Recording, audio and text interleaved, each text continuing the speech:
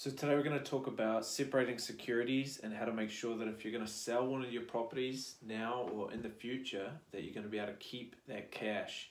And what we want to make sure is that, if you want that money, for your retirement fund or to put into a business or another property, that you don't end up selling a property that has debt on it or a security on it from the bank, thinking that you're going to be able to keep all of the money. It's called net proceeds from that sale, when in reality you're going to have to pay the bank back more money than you anticipated.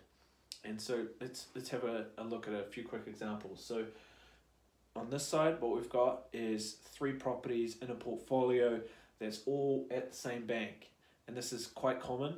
And whether you have your property or 1 or 2 other properties in a look-through company or trust, or you think there's like a clear separation between your portfolio within the bank, quite often it's actually at the bank's discretion. So let's have a look. Let's say you're thinking, oh, you want to buy another property. You found you want to upgrade one of your rentals from a cash flow, negative or neutral property to something that's has a bit more potential for cash flow or capital gains.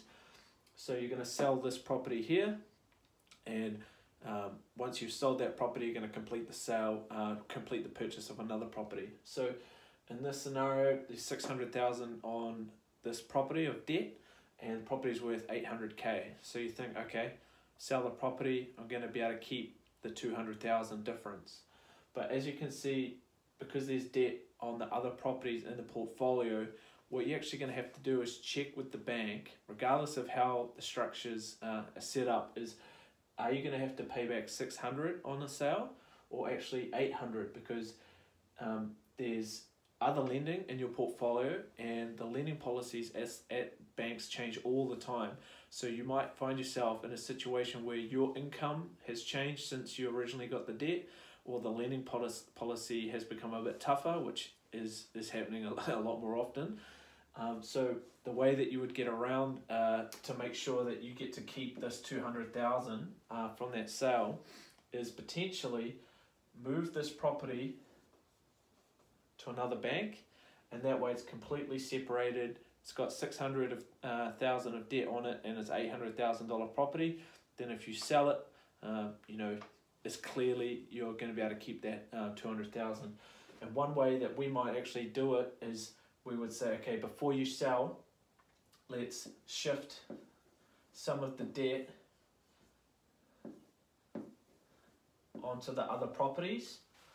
And then, so you might end up selling it when it only has 200,000 of debt on it. And in the situation where it's at the same bank, you might actually have to separate it completely, freehold it, or put it in another bank to really make sure that you're going to keep that money.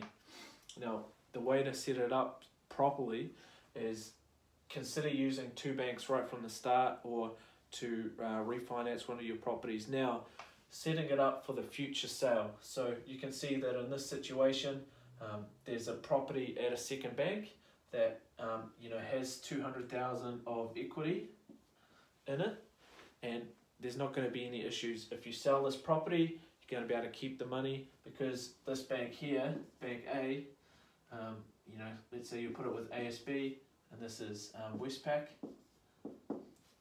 You're selling a property at ASB is a clear separation. There's not going to be any issues. And before you sell that property, you might even decide to shift some of that debt over. And what we're helping a lot of people do at the moment is separate securities and actually remove this cross-collateralization, because when you have everything at one bank, what they do is they just treat it like a big pie. And they take all of your debt and all of your assets, combine it together, and then when you're trying to make financial decisions, selling or buying, they're looking at your whole situation. Whereas really you want to structure it so that you're giving yourself the advantage of having lots of different future options. And Westpac's never going to say, hey, the way that you can get what you want is to involve a second bank. ASB's never going to say that. Bankers are not going to say, hey, look, the way that you can do this is, why don't you freehold this property and don't let the bank have a claim over it.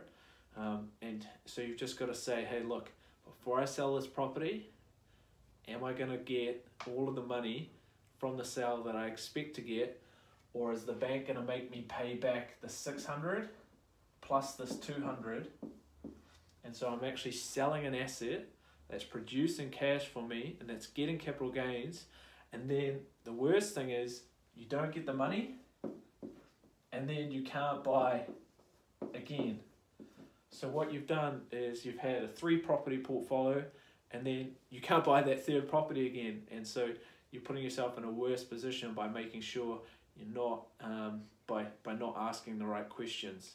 And so, that's what Mortgage Secrets is all about. You've got to know what the right questions are to ask. So check out the case study below and fire questions our way if you've got them.